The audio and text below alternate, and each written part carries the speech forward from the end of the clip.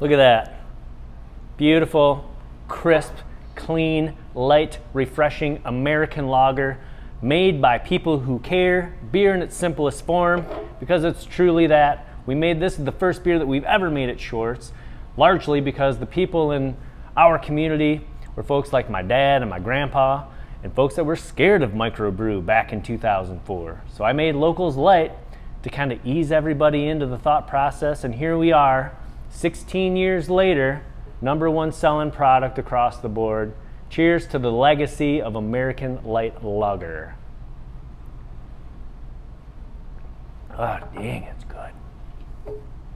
So good on a Thursday at 10 a.m.